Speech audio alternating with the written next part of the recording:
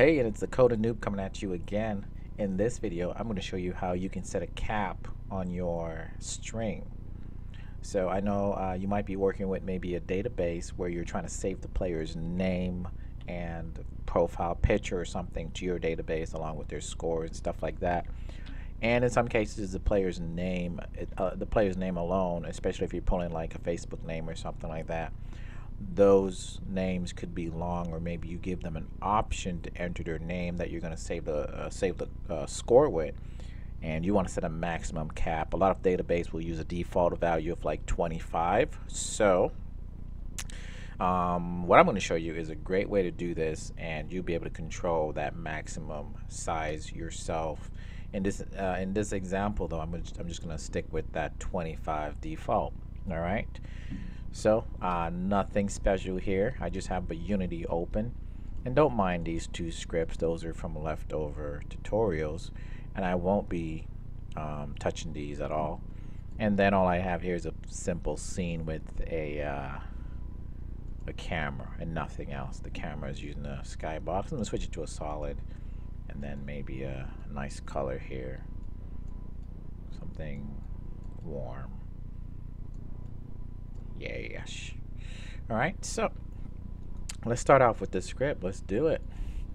And this will be, I'm just going to call mine fix my string. Alright. I'm just going to double click it here to open it up in my Visual Studio.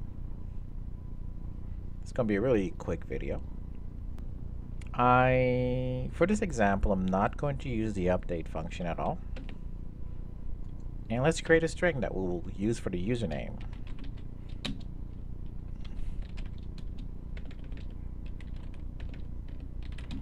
I know I said username, but this will be whatever string is that you might be getting. Could be that you're using like a Facebook SDK and you're pulling the user's name, or you have a text field where you're asking them to enter a value.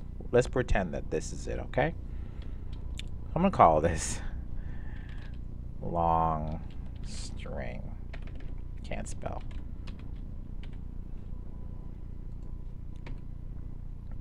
And then just a quick debug.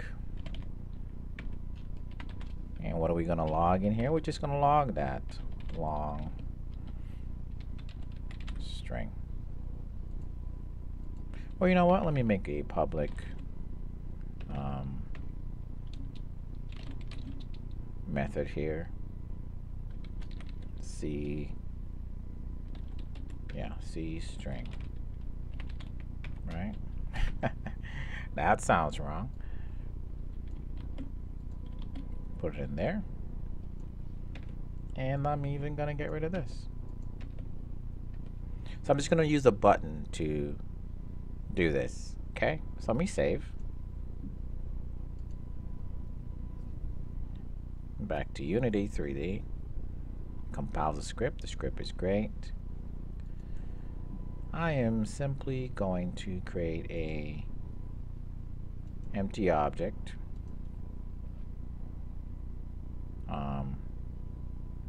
Just gonna call it object obj, and drop the script on it.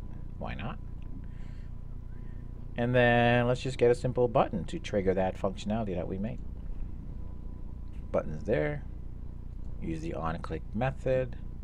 Drag your object in here. Now we should have access to that C button. So inside the fix my string, we should have options to the C string function that we declared, which, because it was public.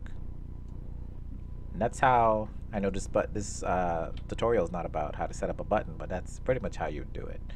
Create the UI, go in your onClick method, drag the object that has a script on it, make sure the method is public, and just tie it in right here. Select the script, tie it in. So on the object now, if I type a couple of stuff, play the game, when I click this button, we should have a debug that logs exactly what I just typed. And here it is. Let me bring it this way so you can see it better. I'll click again. Okay, so I brought my console log over. Here it is. So I type some random text in here. Console log should spit out the information. So once I play the game and click the button, boom, it shows us the exact same name. Alright, now let's make this shorter. I will use a function that does that. It's going to be return function. I'm pretty sure you guys know how to make one of those. So I'm going to make mine private because I won't be using it anywhere outside the script. Private. And then the data type we're going to return, which is string, if I could spell it right. And then let's just say check length. Be the name of it.